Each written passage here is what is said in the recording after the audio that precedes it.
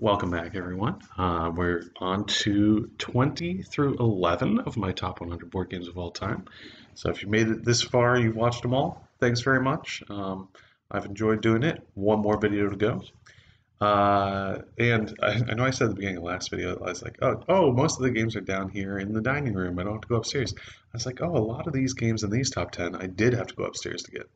The reason being is there's some games in here that are a little more complicated that I don't get to play as often because while I love like a good 3 to 5 hour game, actually none of these are 5 hours, but like I love a good 2 hour, 3 hour game.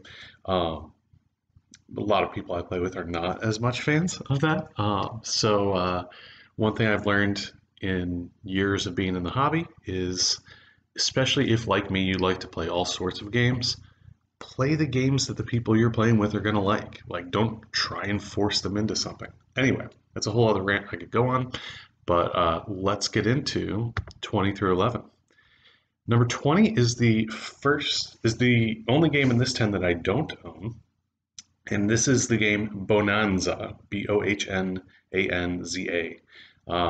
which is like Bonanza but with beans in German. It's also known as the Bean Game to some people, like Ed Minette, who's probably not watching this, but shout out to him.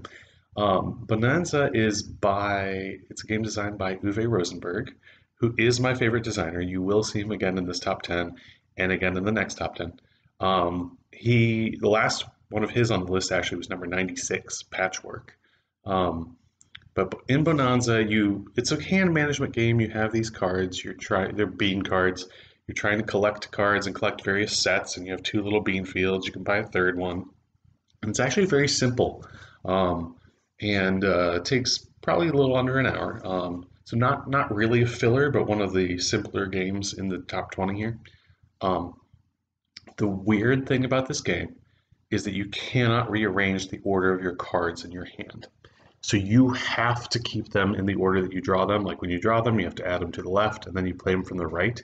And so they're cycling through, but you can get rid of cards in the middle by trading them to people in order to be able to play the cards you want to play, which is fascinating. It's great. It's very much a trading game because you're trying to be like, oh, I really want that chili bean. I'll give you this green bean for it. And like, nah, what if you also throw in a pinto bean? And the bean cards have ridiculous illustrations on them. Great game. Highly recommend it for 3 or 4 people. I don't know that I'd play with 2. I'm sure there's rules to play with 2, but 3 or 4, great game. Number 19 is Age of Empires 3. This is a large game. This is originally from Eagle Games, I believe, and then Tropical Games. I don't know. Eagle Games had some interesting things going on with it back in the day. Age of Empires 3 is, I guess, themed on the computer game, but it's not really. Like, there's not much in common with that other than Age of Discovery being the theme. This is a worker placement game. You're placing workers down, and then you move them over to the New World, and there's all this area control over there. I've managed to get some people, like my wife, to enjoy this despite some problematic theming, because it is very much colonization, the game. But it's such a good game that it's worth it. There's an expansion that's out of print, I believe, called the Builder expansion. It adds in another specialist. I'd love to get it, but I still haven't because it's really pricey. But one thing about this game is that you have your regular guys, your colonists here, and then you also have specialists who do various different things. Like the captain is good for discovery, but also for shipping. And so you can upgrade your colonists into various different roles and give them training, and then the next turn they're more powerful. That's pretty fun, pretty cool. Like it. I'm a big fan of worker placement. That's one of my top worker placement games, though definitely not the highest. There's at least 2 more coming up. Actually, at least 1 more in this list, and at least 2 more coming up in the next list. I like worker placement. Number 18, Splendor. Splendor, and this may surprise people this high up on the list. I love this game. This is a gateway game, meaning that it's a good one I would use to introduce people to the hobby. Not my highest gateway game, but certainly still works really well. And in this game, like the theme is like you're jewel merchants or something. Really what you're doing is you're getting these cards that give you these gems, and you have to buy the cards with little gem tokens, which are nice poker chips. Components are great. This is an economy building game reduced to not its simplest. I'm sure there's simpler ones, but it's simplest while still being really fun. It gives people that satisfaction of your actions make your later actions better because you've been investing in your layout. And that's just a really good feeling.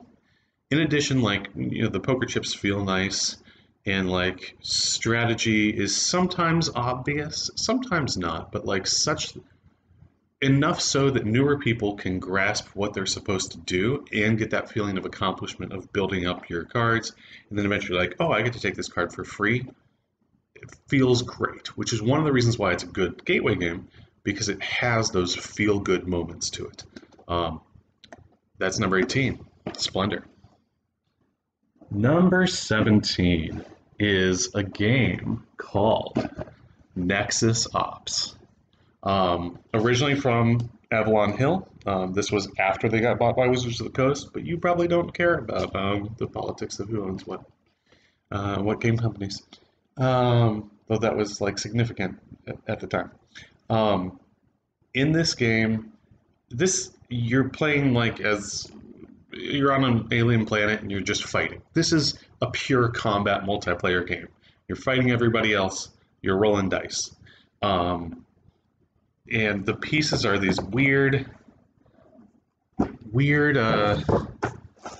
glow in the dark, well, not glow in the black light fluorescent pieces. And so like, here we got a rubium dragon. Here's this guy. I think I did play this once under a black light in the BSF common room. Can't remember who was playing, but I think James Rowe provided the black light. I could be wrong. Maybe Brendan, maybe Dean. I don't know. Yeah, this is the best pure combat multiplayer. Much better than Risk. If you love Risk, this blows it out of the water. The combat system is kind of similar to Axis and Allies, but simplified, which is also a game that I used to really love. Axis and Allies, haven't played it much. I haven't played it in a long time. But Nexus Ops gives you that feeling of conquest and achieving something in an hour and a half. And it's really fun. Like, you're chucking a lot of dice. Who doesn't love dice? Yeah, that's Nexus Ops, number 17. Number 16 is the second Uwe Rosenberg game on this top 10, and it's heavy. This is Agricola. This is one of the most complicated games I own. Also one of the most stressful games I own. I love it. Used to be my number one game, I believe, for a while, until it got dethroned by something that you'll see later. Also designed by Uwe Rosenberg. And in this game, this is the fun game of subsistence farming in the late Middle Ages, and who doesn't love that? In this game, you're trying to build up your farm and get an engine either going of baking bread or of animals, like being able to, slaughter sheep for food, in order to feed your family. Feeding your family, which happens at the end of every few rounds, is hard. It's so hard. And because of that, you realize, like, oh, how can I survive in this game without resorting to begging? Begging is an actual mechanic, and you lose 3 points if you beg for each food that you're missing, and like, you don't want to do that real bad. In this game, you have this. So this is worker placement. This is one of the most famous worker placement games. This is one of the more complicated ones, but also, like, it's so good. It's the fact that it's so stressful means it's hard to get other people to enjoy it, because I like a brain burner like this, and a lot of other people aren't necessarily huge fans. But yeah, it's definitely fallen for me from what it used to be at. I don't have the piece that has the version of the game that has like the nice little sheep meeples and like the Anna meeples and the carrots that actually look like carrots and things. But yeah, this one, is worth checking out if you're into games. If you're not, stay away. That's number 16, Agricola. Number 15 is the highest co-op on this list, also one of 2 games designed by Antoine Bauza. I hope I'm saying that right. The 2 games in this 10 designed by Antoine Bauza. I think the only 2 on the top 100. This is Hanabi, tiny little game. In this game, you are, so like I said, it's a co-op. You're trying as a group to play 5 different suits, which are colors really. So like you're trying to play them from 1 up to 5. And you have to start at the 1, you have to go up to the 5, and you have to play them not just in order, but like, you know, you cannot play the 3 until the 2's been played, things like that. Which would be simple, except for the fact that you cannot look at your own hand. So this, I've said before that I like co-ops if there's some limiting mechanism that means that you cannot communicate fully or you can't know fully. And in this game you can't. So this would be my hand. This is what it looks like from my perspective. And I'm holding these cards up for everybody else to see. And so I'm just looking at these. So if someone else wants to tell me something about my hand, they have to spend a clue, and then they could say either like, these 3 are green, or this one is a 3, or these 2 are 4s. So they can give me very limited clues, and because of that, it's very hard, it's very stressful, but in a very fun way. I know I've said like that stressful is like good a couple times here. By stressful, I mean like you're like, oh my gosh, is this gonna work? Like, but it's over a game, it's over something unimportant, and that's fun. That's like building tension. Maybe I don't like scary movies, but maybe that's similar to people who like scary movies. What they like about them. I don't know. Yeah. My favorite co-op game by far, have yet to get 25 points. I've gotten 24 points several times with Kenny and Colleen, with Mark and Jonathan and Amy, with Herb as well, I believe. Gotten to 24 so many times. Have not yet gotten to 25, and this game is on Board Game Arena, so if you want to play with it, let me know. That's 15, Hanabi. Number 14 is the 3rd highest deck builder on my list, the best deck builder to play with 2 people. This is Star Realms. Also has a fantastic app if you want to play an app. Star Realms, so here's the base game. I also have Frontiers and several of the command decks that I haven't popped open yet because I'm waiting to play them with Bob next time we get to play this. There's a couple more in there that I have opened. Star Realms is combat in a deck builder. It's almost like a deck builder that has a lot in common with Magic the Gathering, but the symbology is a lot easier, and like I would say that yeah, it's definitely easier than Magic the Gathering. I was going to show you some cards, but not in that one. That's why the cards I don't need to play. So let's see here. So you have these 4 different kinds of cards. You've got like the blue guys, who are all about healing, which is actually good in this game. The red guys, who are all about scrapping cards, trashing cards. The yellow guys, who are all about discard and sometimes drawing. And then there's the green guys, which is the aliens, the blob. The theming is kind of hokey. And ooh, here's a great card right there. The Blob Alpha. Very simple. Costs 6, just deals 10 damage. And once you take your opponent down to 0 health, you win the game. Or Authority, I think it's called. And they start at 50, so the 10 is real good. Yeah, Star Realms is... It's a simple deck builder, and it works so well. The app is really good too, and every week they have like a new challenge, like, oh, this time your Scouts and Vipers are worth twice as much, or something like that. And then you can play with the command decks, which gives you different starting decks than your opponents, which is one of the things I love about deck building games, when they allow you to do the different starting decks. Yeah, great game for 2 people. That's number 14, Star Realms. Number 13 is a game called Navigator. This is what's called a rondel game. and this is an economy game. Some people are going to decry that I have this way too high because they say it's a solved game. It's not. I'll explain why. In a rondel game like this one, I've only played 2 rondel games, so this one's far superior to MTK in my opinion. You have this little like wind star down here with these different spots, and you have one little guy, and each turn you get to take one of the actions in front of you, but you can move him 1 to 3 spots. So the goal is to plan out your path around the rondel while achieving points on the game, which you do through economy, you do through exploration, getting colonies, getting factories, and yeah.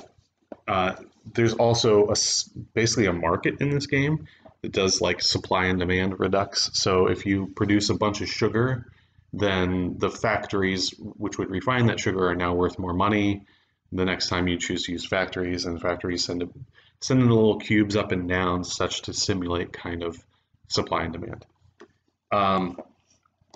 Some people say that this game is unbalanced because factories is a better strategy than colonies or exploration. First of all, it's true. Factories are a better strategy. So it is unbalanced. That doesn't mean the game's unfun, though. It does mean that you should not play this game with 4 people. Don't do it. Because generally speaking in this game, you want to be doing something different than the player in front of you is doing. If the player in front of you is getting a lot of sugar colonies, you should get a lot of sugar factories to profit off of when they go to the market. Then you can go to the market and you can make out real big. Not with the other player. Don't make out with the other player, and unless that's okay. Consent. But got sidetracked there. So yeah, factories are a better strategy. But if you have 3-player game and everybody knows this, or a 5-player game, works well with 5, and everybody knows this, then it balances itself. In a 4-player game, it doesn't balance itself because the 2 people sitting across from each other will go factories, the other 2 people will go colonies, and one of the 2 people who goes factories will win. Now, if you explain at the beginning of the game that factories are very powerful, then therefore, actually, even in a 4-player game, people knowing that will like go for factories, even though the person in front of them went for factories. It still doesn't work as well. 3 or 5 players, it's great. It's fantastic. So there's talk sometimes of broken games, and this is actually an example that some people use as a broken game. It's not. It balances itself as long as you have that information. And every time I'm teaching this to someone new, I let them know factories are generally the strongest strategy, so be aware. But if you're playing with 5 people and 3 of those people are going for factories, is it still the strongest strategy? It depends. That was number 13, Navigator.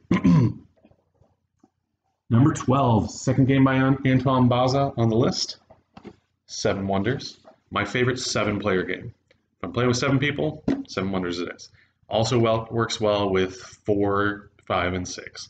I just have other games I prefer to play with 4, 5, and 6. Though, you can play a 6-player game of this or a 7-player game of this in 15 minutes if everybody knows what they're doing. And I think I've done it in 20 minutes, being like my record. It's still a lot of fun. The reason being, it's a drafting game. So in this game, you have a hand of cards, you take one, you pass the rest, you play the card that you took. Because everybody's acting at the same time, it plays well with higher player counts, and that works really well. The theme is like you have an ancient wonder of the world you're trying to build, and you're drawing these cards and building up your economy and getting points. It's kind of standard drafting game, but it works so well. I have the Cities expansion. I'm a big fan of that one. I've played with the Leaders expansion, but don't own it. Someday I'll pick it up. I'm interested in playing Armada. Haven't tried Babel. I'm not really interested in it. This used to be my wife's favorite game. Amy still loves this game, but it was overtaken by Root, which is lower down on my list. This is number 12, 7 Wonders. I used to think that this worked as a gateway game. I don't think it does anymore, especially when Sushi Go exists. But the symbology can be a little confusing for new players, where Sushi Go doesn't have as much of that. Number 12, 7 Wonders. The last game for this list, and just missing out on the top 10, is Castles of Mad King Ludwig. So last list I talked about Suburbia, which is actually the predecessor to this game. This game came out after that.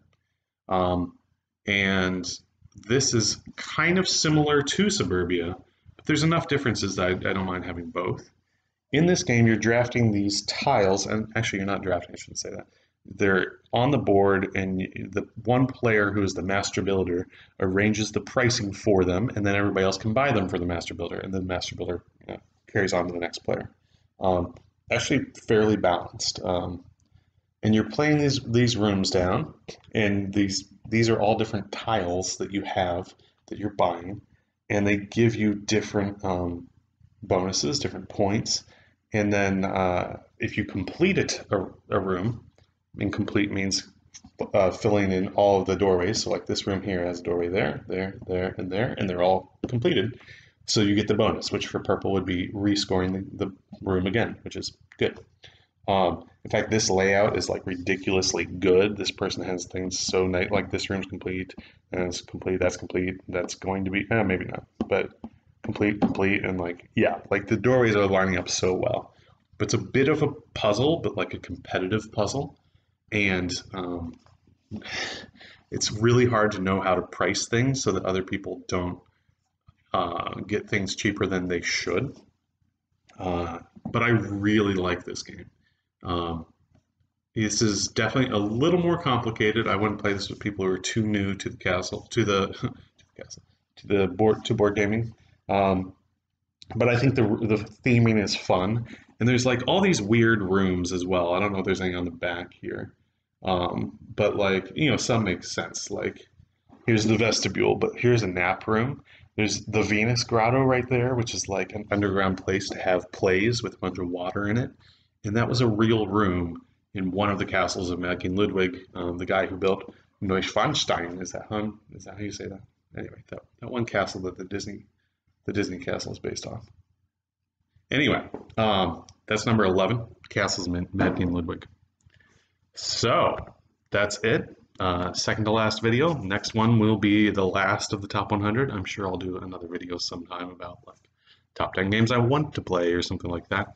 If you have any ideas, let me know, because I will do this again, although I might take a little break after finishing this top 100. Hope you enjoyed, and I'll see you around.